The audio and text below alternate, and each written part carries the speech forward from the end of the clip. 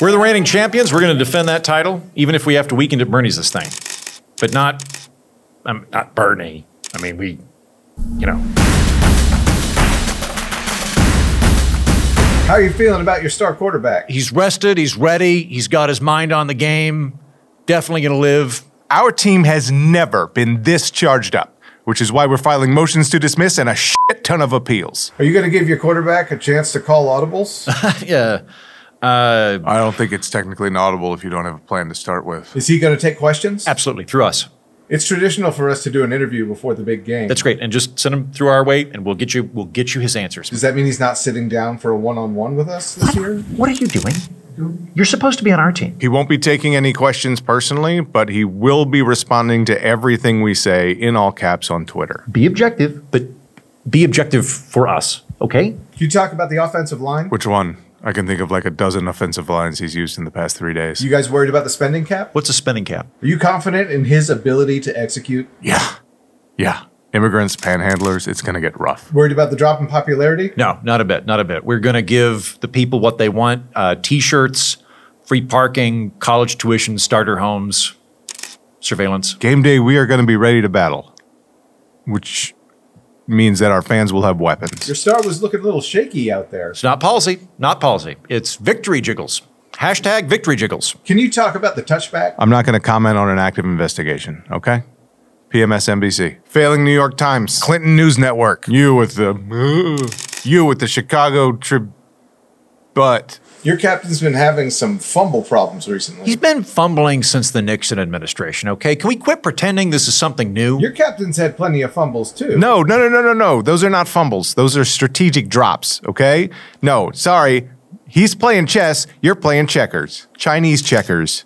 Mm-hmm. We see you, TikTok. Are you confident in your backup?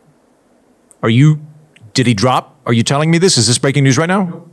Yeah, from this point on, it's nothing but shotguns and Hail Marys. All right? That's it. That's what we do now. It's quite a coalition. Can we expect a lot more man coverage? I have been told that we are not gendering coverage anymore. Your captain brought the playbook home with him? Oh, this again? Really? Well, isn't it illegal? Okay, first off, when the captain does it, it's not illegal. And second, he's not much of a reader. I'll tell you this much. He's going to come out swinging, swaying, tipping. His balance is bad. He's a well-meaning elderly man with a poor memory. Their guy or your guy? I mean, I said well-meaning. A lot of crime around the stadium. Yeah. I think it's time that we send in the National Guard.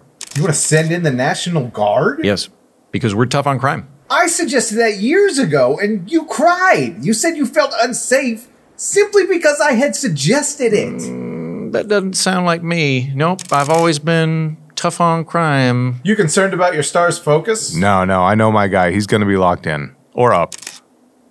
Either way. Can you talk about changing the mascot? We didn't really change the mascot. It was a donkey. Now it's a donkey shitting cash. It's like a fun little green fountain that your grandchildren pay for. You changed the team logo? Well, we let the fans vote on it, and so now the elephant's pissing on a donkey. You fired all of your cheerleaders? We did. It is a sexist and objectifying institution. We're replacing that with something just as fun.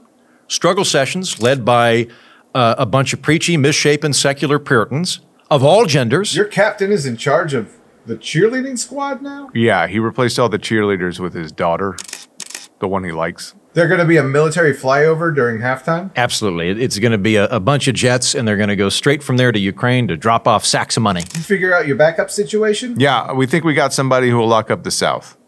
Or at least half of them. So once and for all, is Taylor Swift a psyop for your side? Did she do it? Did she do the thing? Did that happen? Do what?